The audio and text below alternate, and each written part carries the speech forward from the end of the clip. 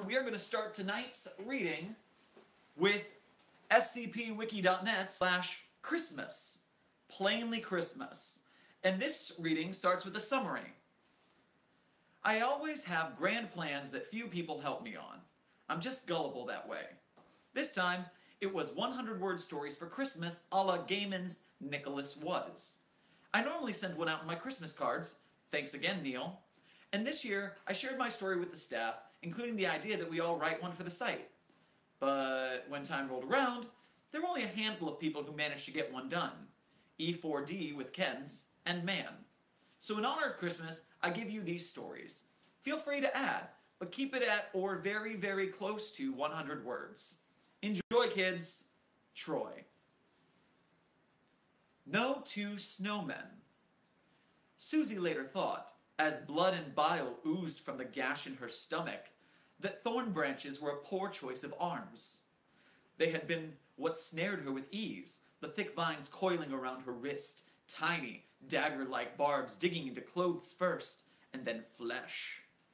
But she mused for a moment that the hat they had found, neither silk nor top, was a miracle.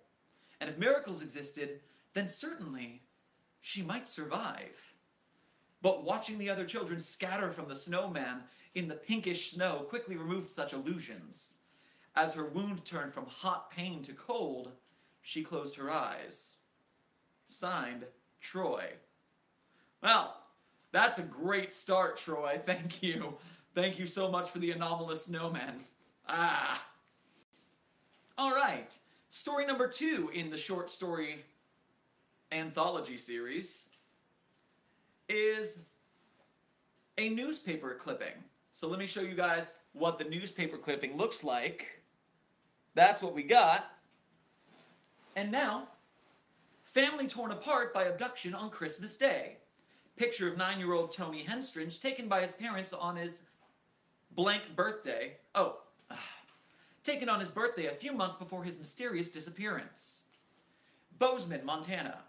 Authorities announced that a mother and father in the town of Bozeman are being charged with conspiracy to abduct a minor this evening, following the disappearance of 9-year-old Tony Henstridge. The young boy vanished from his home late Saturday night.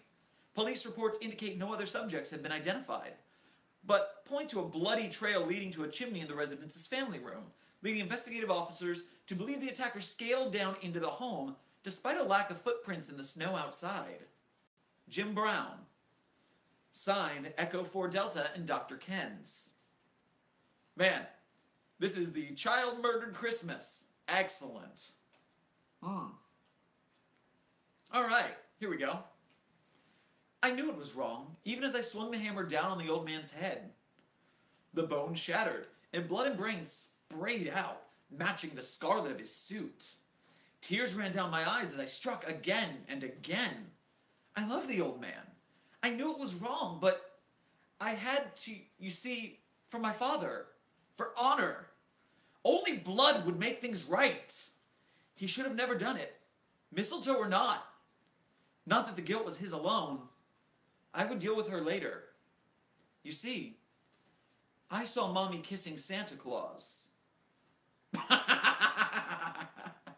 Signed, Dr. Man. Oh my lord. Let's continue on. Being a Jewish kid around Christmas time always made me somewhat annoyed.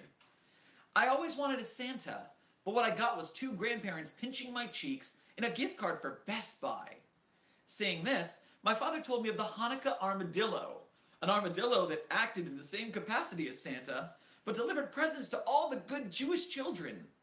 So, perhaps simply for a laugh, my dad dressed up as a giant armadillo, and I sat on his lap and told him what I wanted.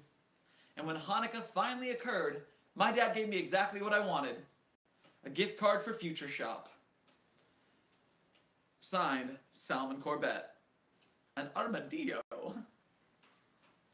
What show was the Hanukkah armadillo on? That was Friends, right? That was Ross Geller, the Hanukkah armadillo. Right? I think so. That's my best guess. Yes, I see confirmation in the chat. Brilliant. Next up on our short... Oh, how many shorts do... Oh, there's a lot of shorts. Excellent. I have been alive in this state for about a week, and there are a couple things that I figured out. Firstly, I think I'm in a time chop loop, because every 11 seconds, I wind up in the same place somehow. Second, chop, ow! Axes really fucking hurt, and I feel one hacking at me all the time. Third, I'm fully chop conscious, even though my left arm keeps being chopped off. Finally, the sky is chop, ow! For some reason changing. It used to be my house, then it got all dark, then an office.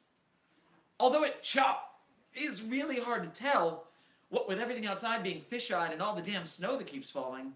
And the worst, no, chop bit is that my assailant isn't even human. In fact, other than his facial features, he's completely made of snow. Ah, chop, ah! And here we go again. Signed, Reject. I had always thought that reindeer were majestic, noble creatures. With their grand antlers and fine coats, to see one up close would be so special. That's why when the old man said he would take me to see the great herd, I was giddy as I could be. Wild herds could reach hundreds of thousands, though this herd was far greater. When we first saw them, I couldn't believe their numbers, their tranquil nature. Now with our sleigh overturned, the old man trampled, my leg broken, I can only think of how naive I was about such wild animals. Signed, Toad King 07. Oh, the Foundation AM radio guys. Nice. Billy was over the moon. Christmas morning, and he was allowed to open one of his presents early. Sidebar, Christmas morning, isn't that when you open the presents normally? Or, I guess, never mind, back to the story. As he pondered which present to open, he heard a voice from one of the boxes. Please, yes. Release me this instant, you bandits! The voice yelled. Billy opened the box to see a funny-looking robot. Big mistake, meatbag! It shouted. Wow! Billy exclaimed. A real robot! He reached for his new toy when the doorbell rang. He sprang up with a sigh and ran for the door. He opened the door and saw a man holding a cardboard box standing on the porch. Hey there, little man, the visitor said. Is your father home? He's asleep, but I'll go wake him for you, Billy said, eager to get back to his toy. The man smiled and quickly entered the living room as Billy ran upstairs. There you go, he murmured as he tossed the robot into the box. The robot screamed indignantly. Unhand me, ruffian! I will end you! I'm sure you will, Pesterbot, the man chuckled as he left the house. I'm sure you will. He's gone! He took my robot, Billy said, his voice trembling. We didn't even get you a robot, Billy, his father yawned. Billy crossed his arms sulkily. This is the worst Christmas ever. Signed, STH9. Release me, ruffian! Pesterbot, one of the best characters on the site, hands down.